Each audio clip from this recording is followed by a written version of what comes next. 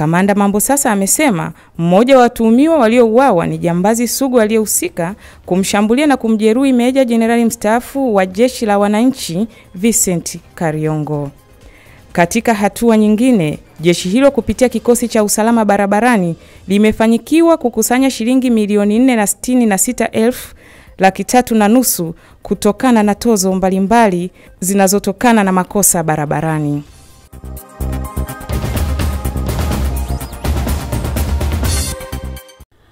Ripoti ya ofisi ya haki za binadamu ya Umoja wa Mataifa imesema mashambulizi dhidi ya jamii ya Waislamu wa Rohingya nchini Myanmar ni wazi kuwa inaelezea mkakati wa kuleta hofu na shida kubwa pamoja na kuwazuia watu hao daima kurejea nyumbani kwao.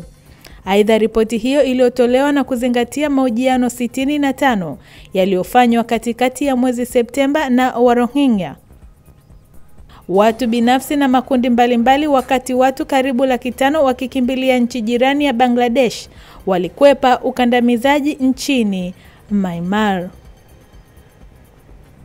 Mashambulizi hayo dhidi ya Warohingya katika jimbo la kaskazini la Rakhine na vikosi vya usalama yanaelezwa kwamba yaliratibiwa kwa lengo ambalo halikuwa tu la kuwakimbiza jamii hiyo, bali pia kuwazuia kurejea nyumbani kwao.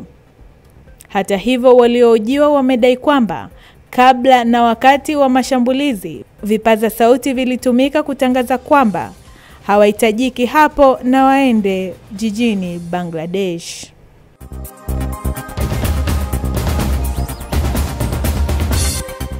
Mkuu wa mkoa wa Manyara Dr. Joel Bendera amewataka viongozi wa vikundi vya wakulima MVIWATA kuwajengea uwezo wa wakulima kwa kuwapatia mafunzo mbalimbali ili waepukane kulima kilimo cha hasara, huku akiendelea kutaka kuwezesha wakulima kiuchumi kwa kuwaunganisha katika vikundi vya kifedha na kuzingatia kutafuta masoko ya mazao ya wakulima. Hayo yamezungumzwa katika mkutano wa 10 wa MVIWATA mkoani Manyara na kuonekana kuwa miradi mingi ya kimaendeleo inaweza kuwasaidia kuboresha wakulima na mkoa kwa ujumla. Halmashauri zinao wataalamu wa kilimo, watoke waende ushirikiane na MVIWATA kwenye utendaji, kwenda kwenye kwa wananchi, kwa sababu wananchi wanalalamika kwamba maafisa kilimo hawaoni. Sasa na mimi kama mkuu wa mkoa nasisitiza hilo kwamba lazima watoke.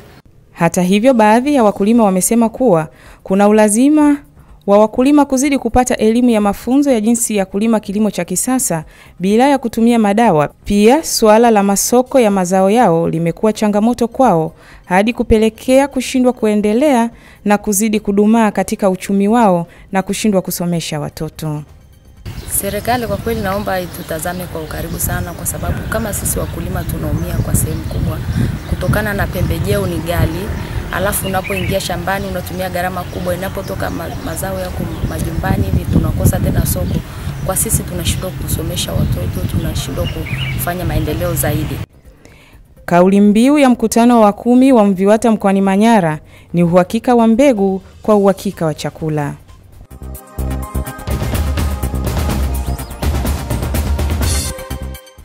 Rais wa Marekani Donald Trump amekemea mgogoro wake na vyombo vya habari, hasa vituo vya runinga nchini humo, akishitumu kwamba vimekuwa na upendeleo na kutishia kufutilia mbali leseni zao. Leseni za vyombo vya habari nchini Marekani zinadhibitiwa na tume ya mawasiliano nchini humo.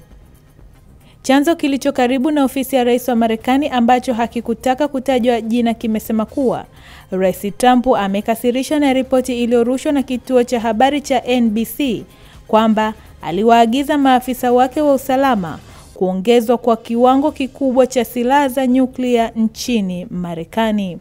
Donald Trump amekanusha habari hiyo akisema kuwa habari ilitungwa ili kuendelea kumpaka matope.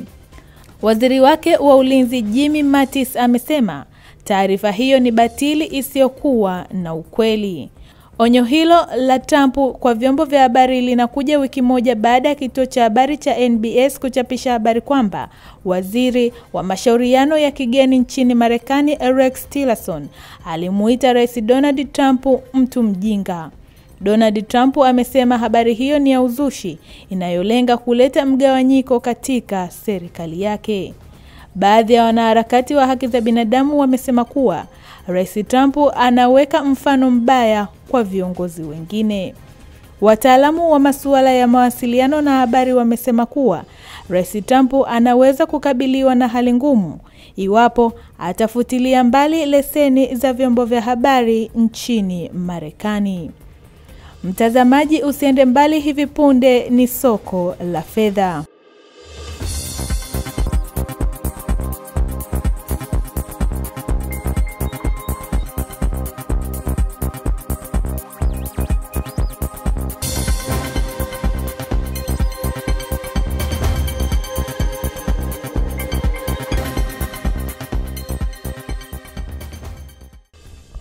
Viwango vya fedha vinaletwa kwenu kwa udhamini wa Delina Bureau de Change iliyopo jengo la Ubungo Plaza jijini Dar es Salaam.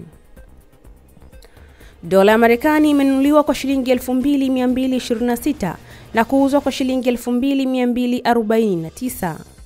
Paundi ya Uingereza imenunuliwa kwa shilingi 2940 na kuuzwa kwa shilingi 2969.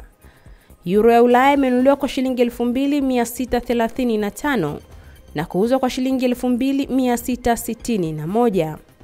Shilingi ya Kenya imenunuliwa kwa shilingi 21 na senti 55 na kuuzwa kwa shilingi 21 na senti 72. Shilingi ya Uganda imenunuliwa kwa senti 57 na kuuzwa kwa senti 61. Randi ya Afrika Kusini imenunuliwa kwa shilingi 164 na kuuzwa kwa shilingi 166. Faranga ya Rwanda imenunuliwa kwa shilingi 2 na senti 65 na kuuzwa kwa shilingi 2 na senti 70. Na faranga ya Burundi imenunuliwa kwa shilingi 2 na senti 13 na kuuzwa kwa shilingi 2 na senti 14. Viwango hivi vya fedha ni kwa mujibu wa Benki Kuu ya Tanzania. Jina langu ni Eve Anthony Kazimoto. Eve Anthony Kazimoto anahitimisha Swahili Habari kwa leo.